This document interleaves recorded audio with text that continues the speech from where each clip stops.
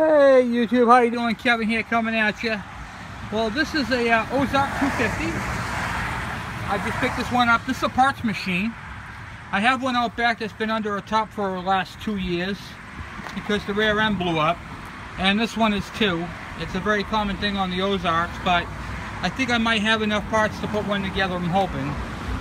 The motor ran on this, had a little valve tap, he said, but other than that it was fine. And what do you call it there? It came with the plastics in the seat. Got the plastic thing here. In the seat, in the front plastic. And the cover that goes over the box, the toolbox part, which I don't remember if I have or not. So this is the Ozark 250. First look. Still on the trailer, fresh from Vermont. I picked this up in Vermont today. I had a short video I was going to post, but it's only 2 minutes long. It's kind of a waste of time.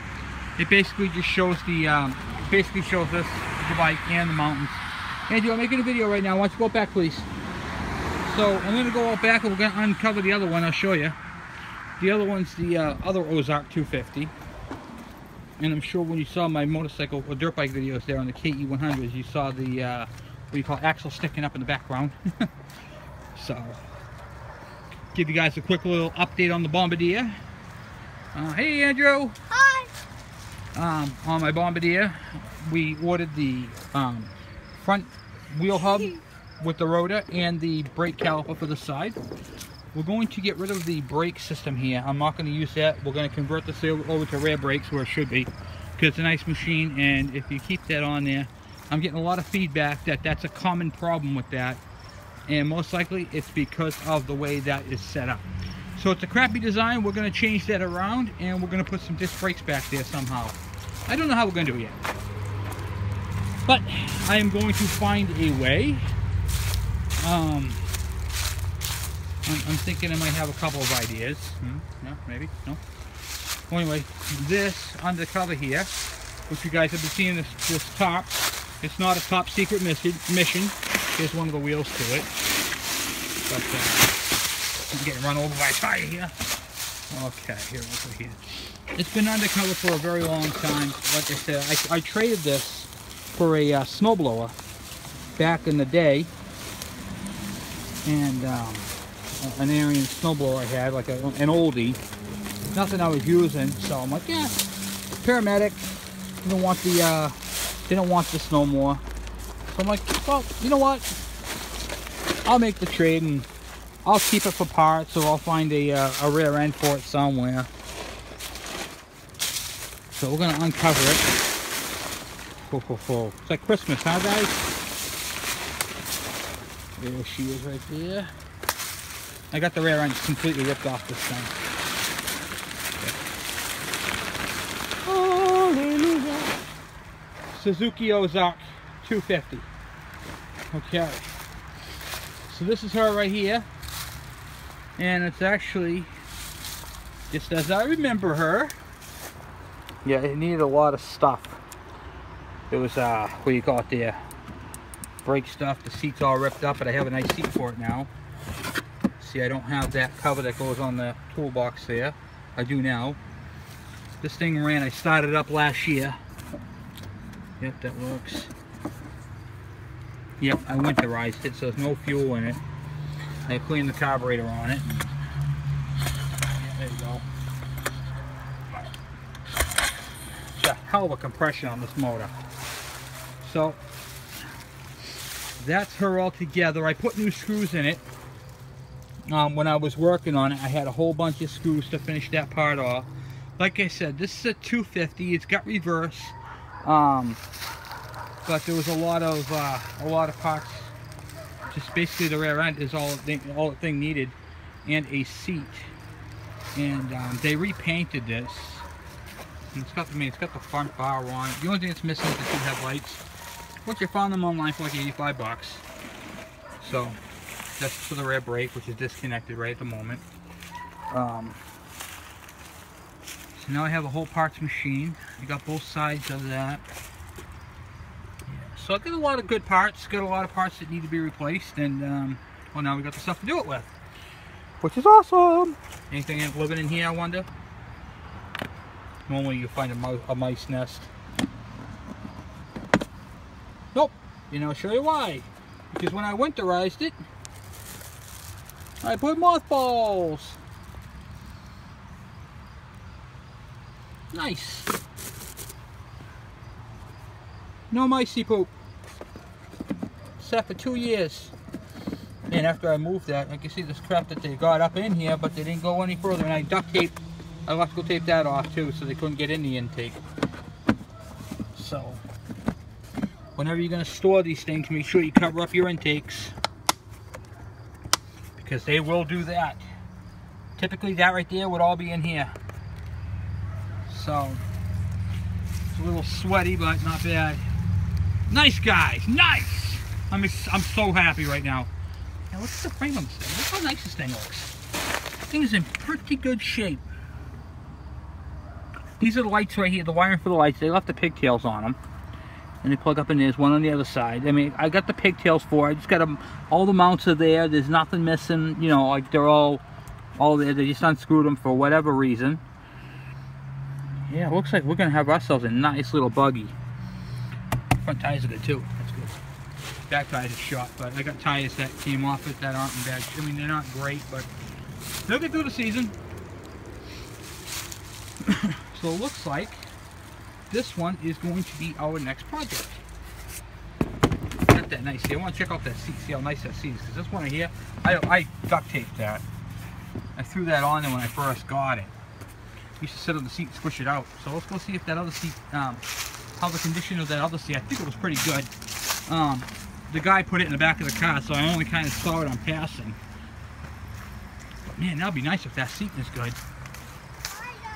Hi, Andrew. How are you, buddy? You playing with your PJ Masks? Nice. Alright, so we're going to take a quick walk back out there and see what's on. What's the dealio with the other one there? Man, that is really good stuff. Okay, so here's this ozark 250. Same thing. I got the cover that goes up in there. Oh, let's see. Oh, guys, look at this.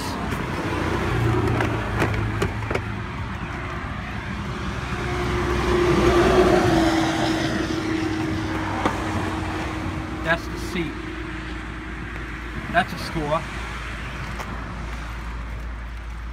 And here's that cover. Right here, we'll go toss those back on there real quick.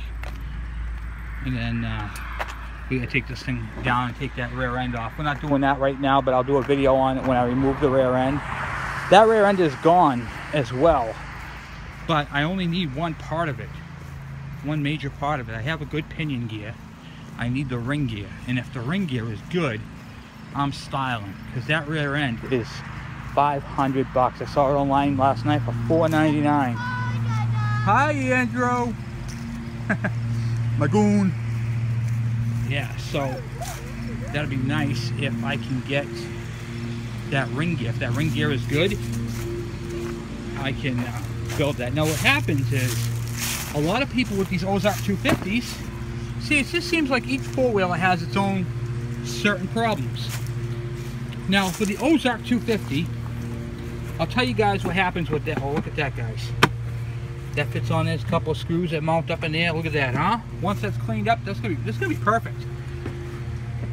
Put the new seat on. See how it fits on there. Hold on. Oh, I think I gotta do that clip there, but it's all right. Look at that, guys. Sorry about my finger on the way.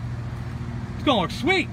Clean up these plastics. Those other plastics are in better condition. We'll change out those plastics. Look at that, huh? Boy, that's styling. Hi, Andrew. How are you? I'm doing a video, okay? So let me do my video.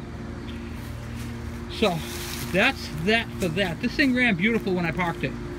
So I winterized it, and so I'm guessing it's going to start right back up again the way it should. And I tagged and bagged everything, all the parts and pieces to the rear end. You cables are all good. You know, all the brake stuff is all good. So it looks like to me, if we can get that rear end apart in the next maybe video or two, we can get that thing torn apart, get the parts put into it, and start riding this bad boy around. This is two-wheel drive, by the way. This is not a four-wheel drive. This is a two-wheel drive. It's a what do you call it there? An Ozark 4x2. And it's a nice machine. It's got a little bit of strength to it. It's not a weak machine by any stretch of the means. It's a 250 with reverse. The choke cable, I had to get a choke cable. That's what I needed for this thing. But I can get a choke cable for this thing. I don't remember if it worked or not. Kind of hard to tell. I don't remember if it worked or not. I mean, you can see it. I mean, everything's here on the petcock, turns, and everything's in good shape. I dry sat it. Got a new pull rope in it. So the other one's got a lot of good parts on it, so I'm gonna scrap it out, but I'm gonna keep the whole engine. I'll keep all the parts and pieces, any sensors I can do. I'll tag them and bag them, and put them away for a safekeep for later on. I have in the house for this thing a new AGM battery I bought for it last year, which is basically a dry cell battery. So this is going to be a nice little four-wheeler. It's got the nice racks on the back and the front, and I'll be able to use this one with my Brute Force 650. So this one will be up and running with, hopefully, within a few days. So we'll be doing some videos on the Ozark 250. I have to pick up my frame tomorrow at the place for the KE 102 build. So we got to pick that up. You know, exhaust. I mean, this thing's in good shape, guys. Good shape. I traded this for a snowblower. You know, and the only problem is with it was the rear end. And I got all the parts and pieces, just I don't have the ring gear. So, but I might have to finish this thing off sooner than later, because this is a nice machine. And I got the shaft to it. The shaft is in this toolbox right here. I just pulled that out yesterday. Here's the shaft to it right here. So, and that all moves freely and just needs a little bit of grease. So, we got the dry shaft. That hooks up to the, on the back side of the engine drive right there. Basically like this. And it hooks up to the rear end. So, nothing bad about that. The other one's got a whole ignition system on it, an extra spare carburetor, Makuni. So yeah, I mean, I'm styling with this thing. This thing's in really good shape. It's just been sitting under here for 2 years underneath this top. It's crazy. Had it on my porch last year for the winter, you know, just like this on a milk crate. And it's time to get her off the milk crate. Definitely time. I might switch out the rear swing arm, where this one's got all the weld on it from the previous stuff, and it's only a couple of bolts, so I might switch out that swing arm too. Like I said, the other one's just a part, so I'm not really too worried about anything that could possibly be wrong with it, you know what I mean? So, and we're gonna go check one more thing on it. And so I told you guys I ordered the wheel hub assembly for the what do you call it there? Hi, Dada. Hi, Andrew. Say hi, YouTube. Hi, YouTube. Thank you for all the subscriptions. Thank you for the subscriptions. 85 and strong. 85 and strong. Thank you again. Thank you again. So we're going to convert this over to disc brake somehow. I'm not exactly sure why I'm going to do that. The parts for the wheel brake hub is ordered. The calipers are ordered. We're going to take this off. We're going to convert this over. I might even do a cable brake in the back. I don't know yet. So, a lot of four-wheeler stuff going on right now. Seems to be that time. Working on my buddy's truck, putting a fuel pump in. Taking it out of the scrap truck. My old scrap truck. Because we got the new truck. New Chevy. So, yeah, see right there, that's Ozark Ford Runner. With reverse. So this is with the, oh, that's the choke on this one. Good. That's good to know. Alright, so we might have to change over the choke style if we have to. This is a little different year. This is an 03. The other one's the one out back is an 02, but it should be the same. Hey, look, guys. I got my lug nut I need for my, what do you call it there? The one I just showed you. The Bombardier. So, Too bad the brakes were different, huh? Yeah, it sucks. That would have been cool. Would be sweet, but it's alright, no big deal. Got the battery's junk. The starter, I got the cover to the starter. That's back here someplace. I gotta clean this thing out. Right here. But there's no guts to it. And that's pretty much it. It almost looks like they cut the frame off in the front here, doesn't it? See, it would have went up a little bit more. I don't think it would have been that far back. And then they cut the plastic to where the light was. So there's the brake master cylinder right there. So it's got a lot of good parts. Yep, go get a lemonade and I'll get you one. So, well guys, that's it for the Ozark 250. Look at that, he did the same thing. He must have watched one of my videos. Okay, I see I felt on this one too. So, alright. Cool. Yep, another petcock right there, which is always good to have spare stuff. Look at the carburetor. The carburetor on the external part is in good shape. So we got some stuff here, guys. We got some stuff. So, thank you guys for watching. Please subscribe. If you have any questions or comments, by all means send them my way. And for the 85 of you guys who have subscribed, thank you very much. I do appreciate that. And we're growing this channel big and strong. So if you guys have any questions on your four-wheelers, by all means. This video right here is the first look at the Ozark 250 and the showing you my Ozark that it's been undercover for 2 years that you guys haven't seen. So this is kind of a 2-for-1 first look, guys. It's like a double whammy. And I'm not even in my jammies. Craziness. Well, thank you guys again. I appreciate it.